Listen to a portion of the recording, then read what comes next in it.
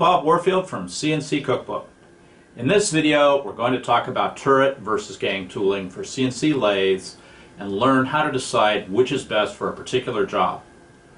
The first thing is to define exactly what these terms mean. What's a turret on a lathe? The turret is the setup on the left. It sits on the lathe's cross slide and carries the tools. Each tool can be indexed into position by rotating the turret.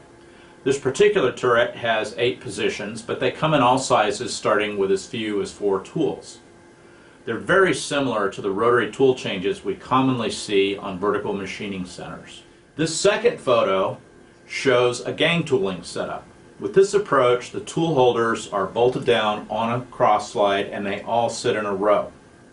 To access a tool, the cross slide moves back in Z, the correct tool is indexed with a Y motion, and then the tool moves back in to start cutting.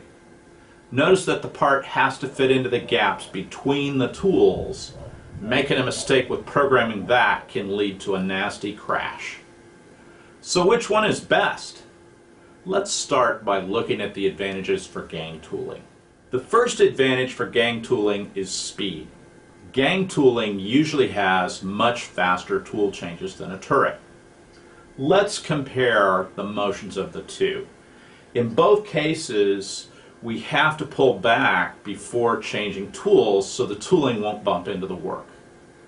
Once the tool change is complete, we have to move back into the work again in both cases. But what's different is the turret usually has to move further, and rotating the turret is usually a lot slower than the quick Y-axis motion needed to select a tool on a gang lathe. The next advantage for gang tooling is simplicity. There are no extra parts, no complicated turret with an extra motor, no precision bearings.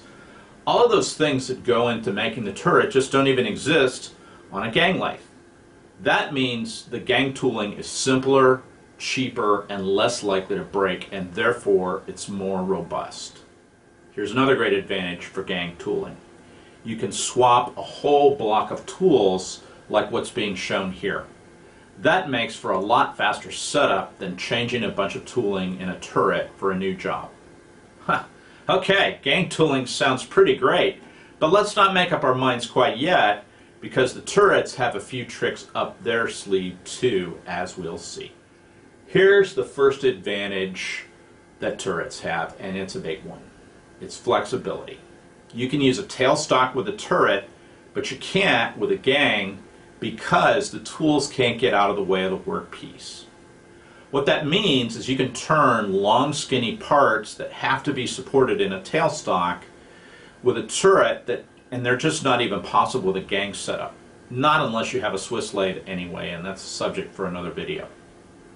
The other thing is you can typically run larger diameter workpieces too because there's more room under the work. You don't have the tool holders under there. So, next advantage. Turrets are easier to program. With a gang lathe, you have a lot of questions you need to answer. The tool change is dependent on the part and your exact gang setup. How far do you need to pull back? How far apart are the tools? And so on. That all can change depending on your setup. And if you make a mistake, again, you're going to get a nasty crash.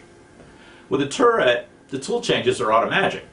You command them very similarly to how you'd program a CNC mill, which just makes programming turret lathes much easier. The last key advantage, and probably the biggest, is that turret machines are often more powerful.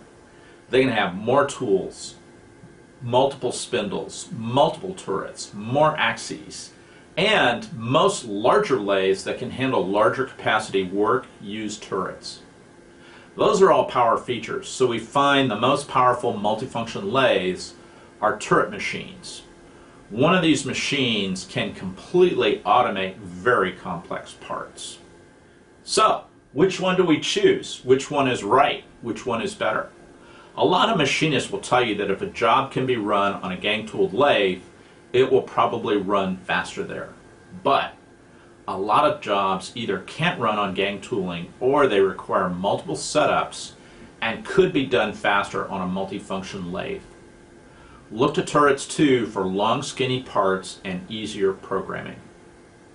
Perhaps all of this is why in a recent CNC Cookbook survey we found the split between gang and turret lathes among our audience overwhelmingly favored the turrets.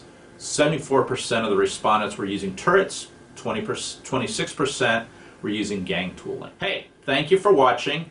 That's our story for today. Catch us on the next video.